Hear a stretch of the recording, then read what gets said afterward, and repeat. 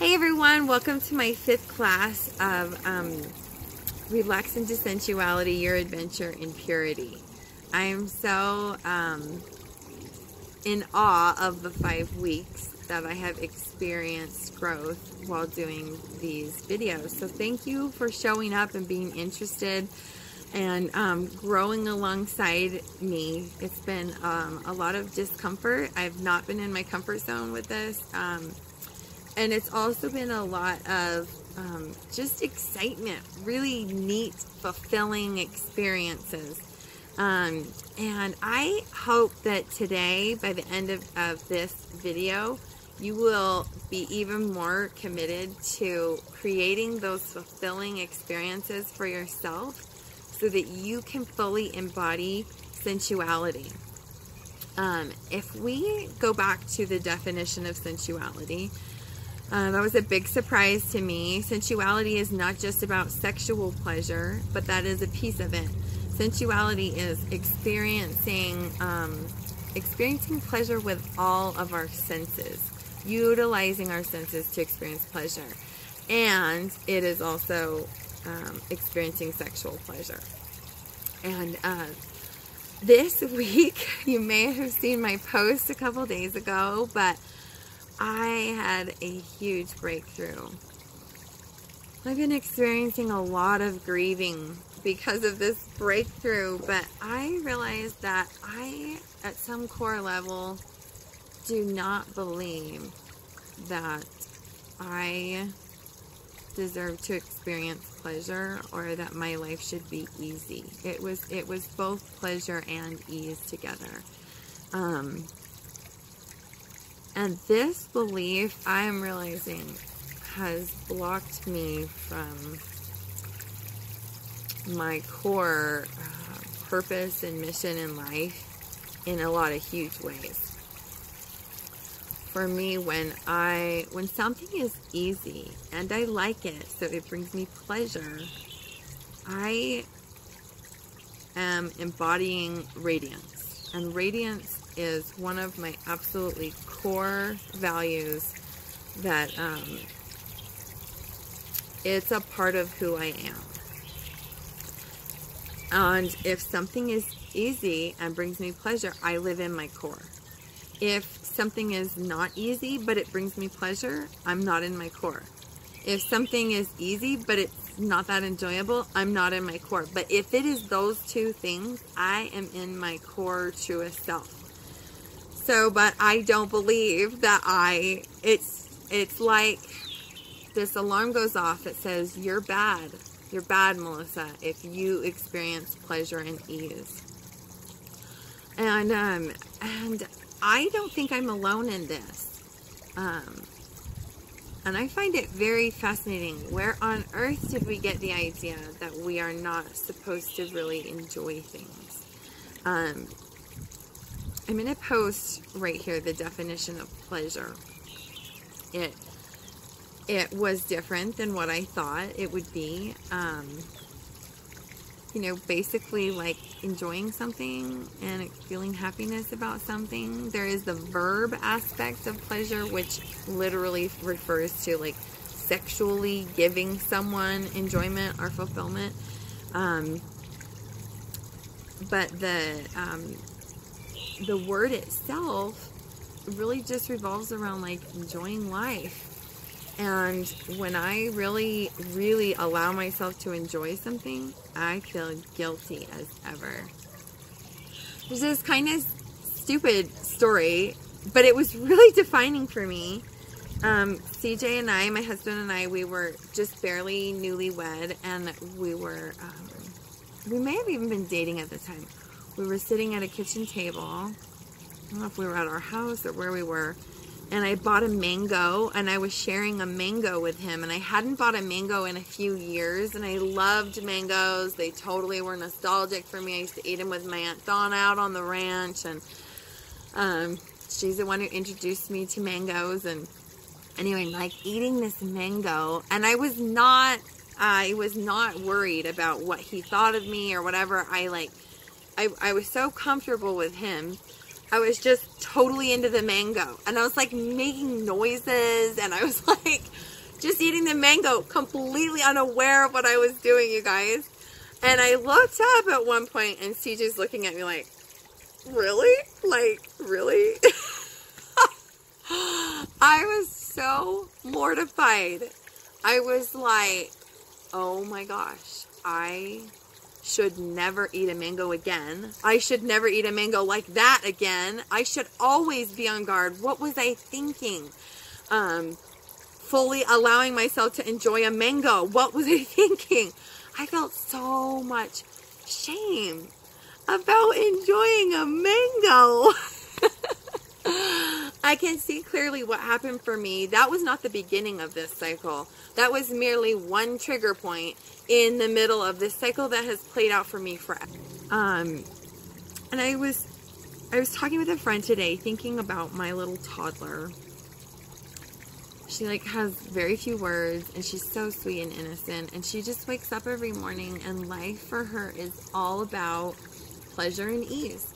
And if something doesn't bring her pleasure, or something's not easy for her, she lets us know about it. She starts crying and she screams until she gets what she wants. That's what babies do, right? I'm like in awe. Like, oh yeah, I used to do that too. We all did, right? And now what do I do when something is hard or when something doesn't bring me pleasure? I'm like, nose to the grindstone, keep it all together. And then I just like accept it. It's like, well, this is the way life is supposed to be. Life is hard. Right? I think I deserve a hard life.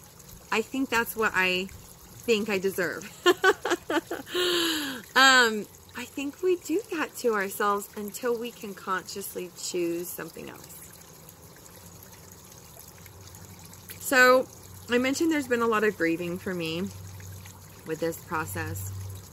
The thing for me that I'm realizing about being a sensual woman, a sensual being, and fully embodying my own sensuality is that I have to let my feelings flow.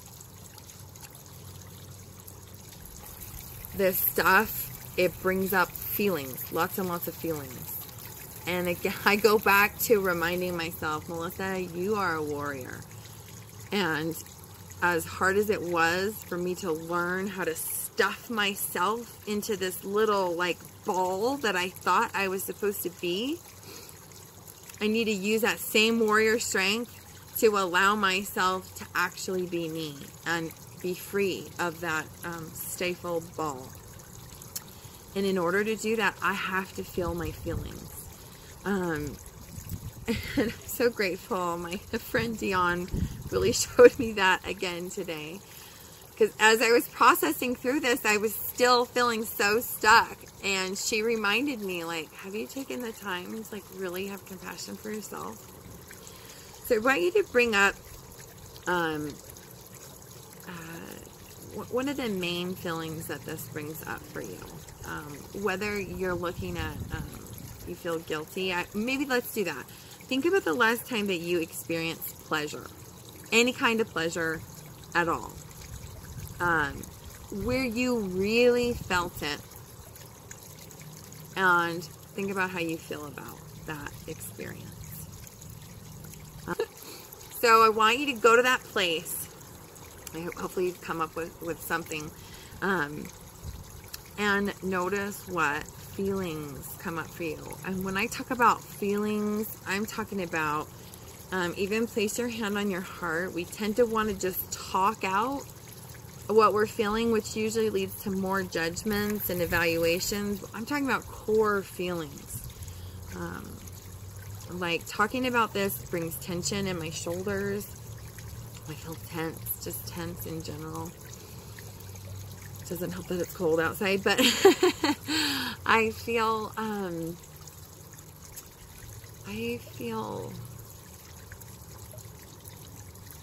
anxiety.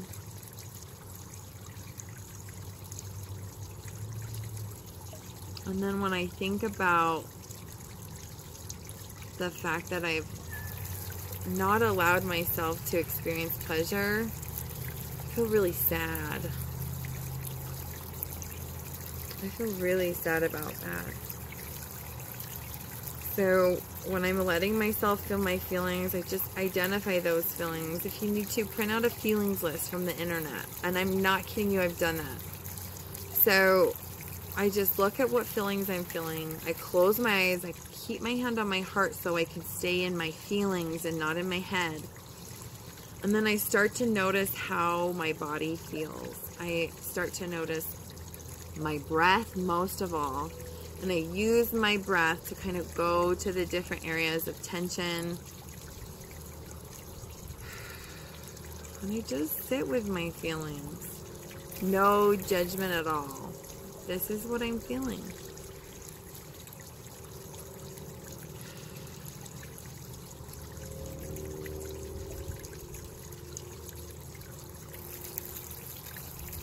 If I begin to notice that I'm feeling judgment, I try and accept that too. I try and just accept it all. Just accept it all. And begin to think of yourself as a vessel where they can just flow in and flow out. They may stay for a while. They may go quickly. It's okay. So again, we're sitting with our feelings. And then just notice when you begin to feel like, I'm all done with feeling this feeling. And that's great. And then the feeling part of this can be over. The whole idea is to open yourself up to be a channel of flow, because a sensual being has to flow. The sensations are always flowing in and flowing out.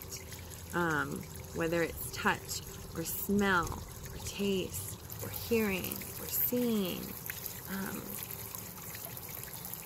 It's a constant process of giving and receiving. And if we are just stuffing all of our emotions in that little ball that we think we're supposed to be, this tiny little ball, our senses are blocked. Our physical senses are blocked, and we cannot embrace our sensuality. So our emotions help to create this flowing channel so that we can be a sensual being.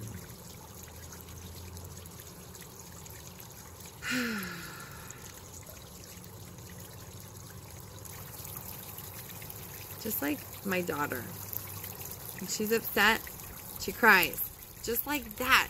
You know, what do they say? 0 to 100? Just like that. And then when she gets what she wants, I pick her up or I nurse her or whatever. Just like that. It's over. She's a constant conduit.